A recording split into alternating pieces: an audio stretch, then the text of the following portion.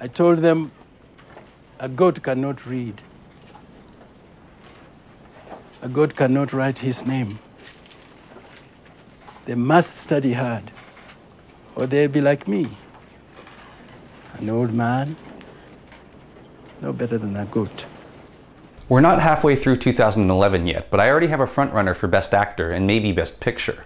No, I don't mean the beaver and anti-Semitic racist woman-hitter Mel Gibson. I'm talking about Oliver Latondo, a Kenyan former news anchorman who'd only played minor roles before being cast in The First Grader, a film based on the true story of Kimani Maruge, an 84-year-old villager and veteran of the Mau Mau uprising who, in 2003, enrolled as a first grader after the Kenyan government announced that they were making an elementary school education free to all. Filmed on location in a rural Kenyan school full of non-actor students, The First Grader follows Maruge as he attempts to enroll in school so he can learn to read. Maruge faces ridicule for his age, accusations of taking a spot from deserving children, and stern refusals from school administrators. But Maruge won't give up, even fashioning an adult version of the school uniform, and finds an ally in the school's principal, Jane Obinchu, played by British actress Naomi Harris, who's impressed by Maruge's persistence and is able to bend some rules to get him into the classroom. As word gets out about Maruge, opposition to his presence grows, with agitators coming to the school and Jane becoming the target of threats and nasty rumors. At the same time, journalists from around the world descend on the school to learn more about the world's oldest first grader, making Maruge a national celebrity and a spokesman for the importance of education. School and government officials are happy for the publicity, but they continue trying to kick Maruge out, even going so far as having Jane transferred, causing Maruge to travel to Nairobi to get her back. Throughout The First Grader, we learn more about Maruge's involvement in the Mau Mau rebellion of the 1950s, when members of the Kikuyu tribe began a violent uprising against the British colonizers who had stolen their land and denied them their rights. Maruge teaches his fellow students about the importance of the rebellion and the struggle for land and freedom.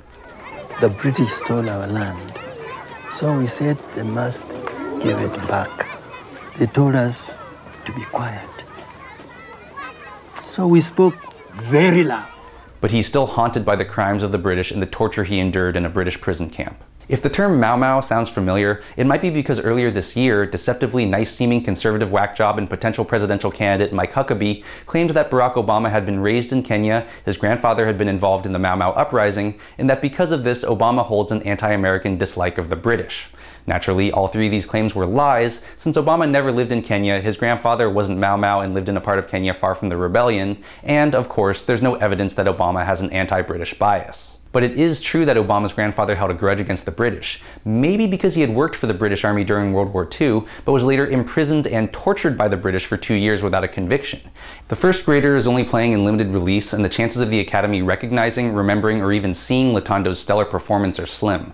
But The First Grader is a beautiful, amazing film that doesn't just move, inspire, and make you laugh, but puts a human face on the lingering effects of colonialism. And at a time when Republicans are doing everything they can to punish teachers and cut education funding, The First Grader is an important testament to the power of education to transform lives and even nations, which is why I'm giving The First Grader my first 10 of the year.